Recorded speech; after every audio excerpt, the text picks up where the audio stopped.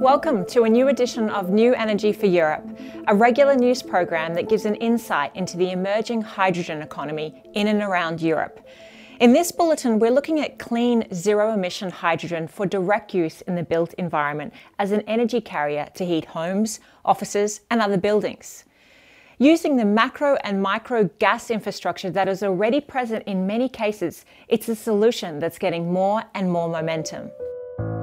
Making houses fossil-free is a tremendous challenge. In the electricity sector, you need some monster miracle, a new green revolution. In general, it looks like electrifying as many buildings as possible is a proper option, making them fit for all-electric cooking and heating. And here it is, the new Daikin Thermo 3 MR32 monoblock. Always in combination with perfect insulation. But for many existing buildings, this is often too complex or too expensive. Now there's an interesting alternative. Hydrogen is the most effective way to store energy in the whole universe. A Dutch village called Stad aan het Haringvliet plans to make a full transition to hydrogen. It is the intention to heat these buildings with hydrogen before 2025. We are here in an old village, many old buildings, and with old buildings it's not so easy to make the energy transition using electric heat pumps or heating networks. The buildings are spread apart, it's costly to install heating networks, so hydrogen could be a very interesting option here. The idea is to have green hydrogen produced with electricity from nearby wind and solar parks and transported to individual houses through the existing gas network. And transforming that network to hydrogen transport, that's an option, and studies have shown that it's very well possible and that's not very expensive. That would make Stad aan het Haringvliet fossil-free in one fell swoop. The question when and how to modify pipelines for future hydrogen use is a very topical one. It is on the agenda in various European countries. To give you an example, in this cross-border area covering parts of France, Germany and Luxembourg, grid operators are converting two existing pipelines into a 70-kilometre pure hydrogen infrastructure. The organisation in charge of these issues, ENTSOG, is established in Brussels. The role of the European Network of Transmission System Operators for Gas is to facilitate and enhance cooperation between the national operators across Europe, to ensure the development of a pan-European transmission system in line with European Union energy goals. We are the European Network of Transmission System Operators for Gas. So what is ENTSOG doing since it was created in 2009? It is delivering the security of supply, the competitiveness and the sustainability of the European gas networks. And my team and colleagues working for all the business areas in ENTSOG are preparing for this sustainability agenda. So how can operators support the transport of low-carbon gases in the existing network? A very interesting option is to make them fit for hydrogen, either in pure form or blended with methane and biomethane. Right now we are discussing the geography of these changes, so where the first hydrogen production centers will be localized, how the existing gas grids be used to connect those centers with the new emerging demand centers. And I think what is important is what kind of investment are needed to prepare the grids for this hydrogen revolution.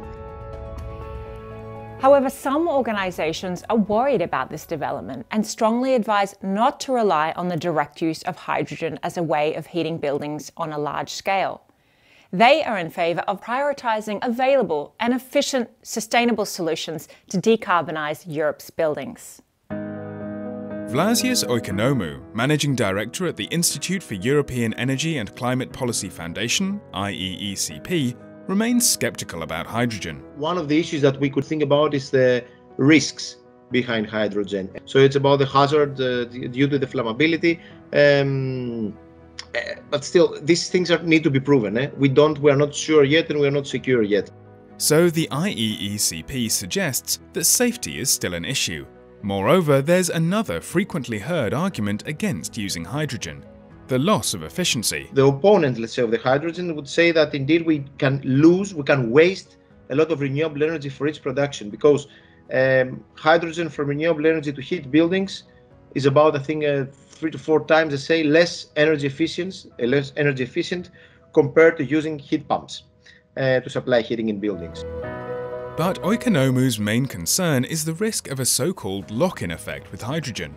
Lock-in means making the energy system and its clients too dependent on one technology. Natural gas, in the end, killed energy efficiency, just to say it bluntly. Several countries addicted to natural gas did not invest on energy efficiency, so they had artificially high energy demand without being able to invest on it. And that's the first worry.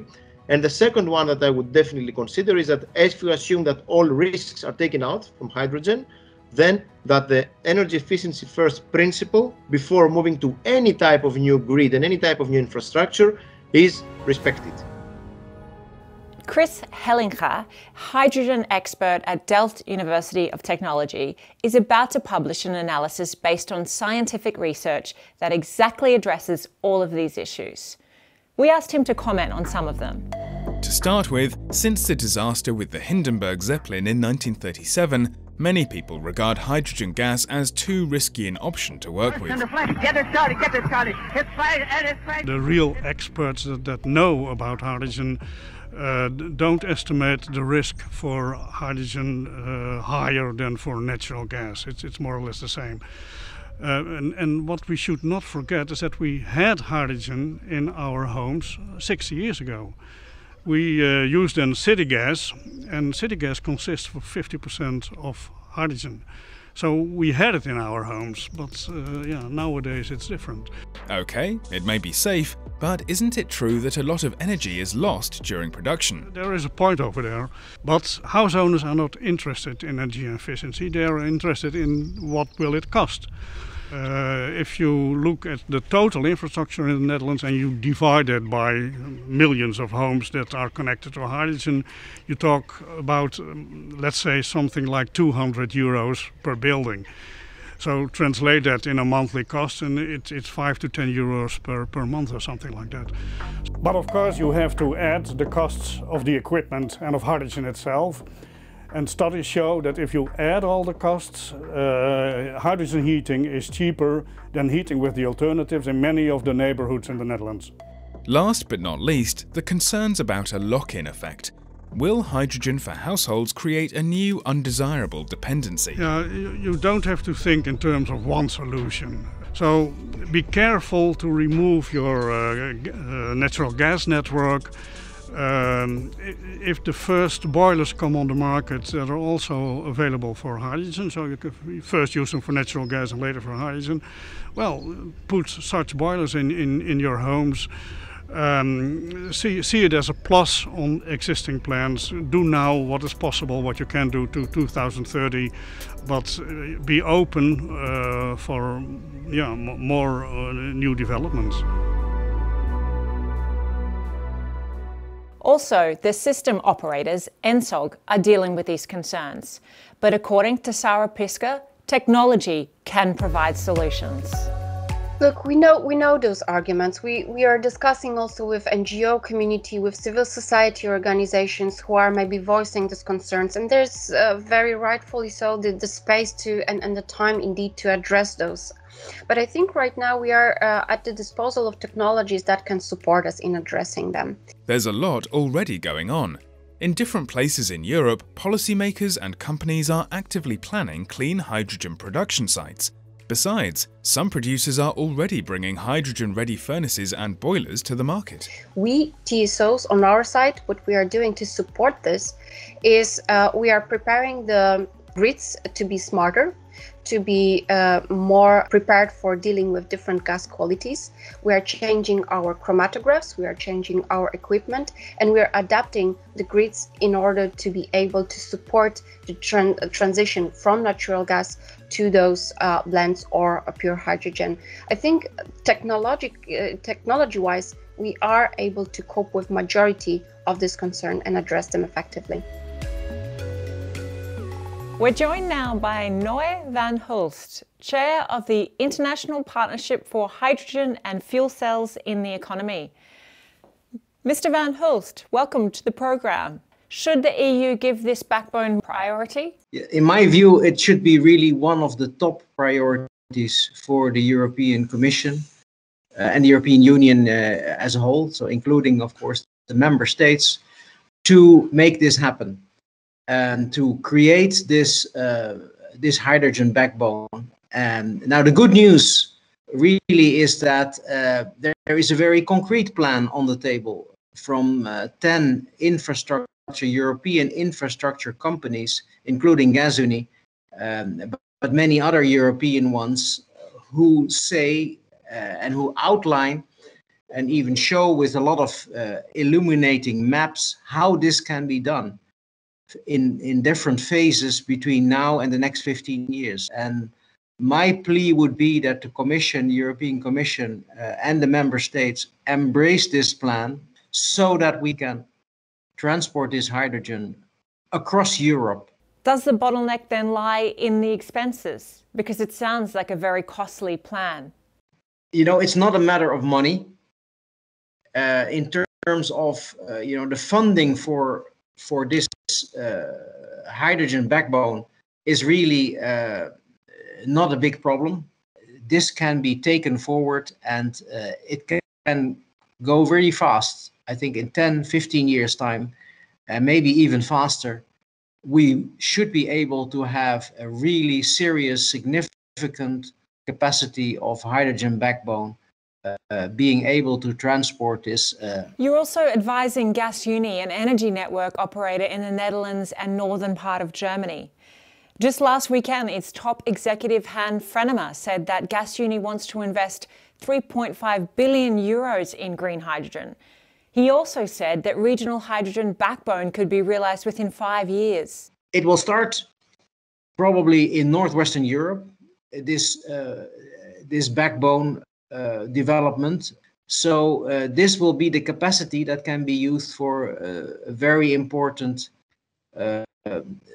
big project at North H2, which is being developed by Shell, Gasunie, RWE, and Equinor. So they can transport, they can use this basically obsolete or unused pipeline capacity to transport the green hydrogen to customers in the Netherlands and even also in Germany. Still, it seems that behind the scenes is an interesting debate going on about the pros and cons of the emerging hydrogen economy. We came across some of that resistance earlier on in this program. What do you think about that? My take on it, and this is not only my personal take, but having discussed this with many experts and many companies, is that clean hydrogen is basically where solar and wind were 10-15 years ago. So we are at the beginning of that, the big scaling up. It's going to be happening 10-15 years from now. But of course, yes, there is still a lot of debate on yes, but how big is it going to be? Where are we going to use it exactly? This is kind of part of the game, if you want to put it that way. And again, if the willingness is there from the European Union and the member states involved to also put in public money, this can be taken forward, and it can go very fast. Thank you so much for joining the program, Noé van Hulst. Yes. Thanks for watching. Within 1 or 2 weeks, you can expect our next edition. Sign up on the website to be notified about this and drop your ideas for future newscasts. This is newenergyforeurope.com.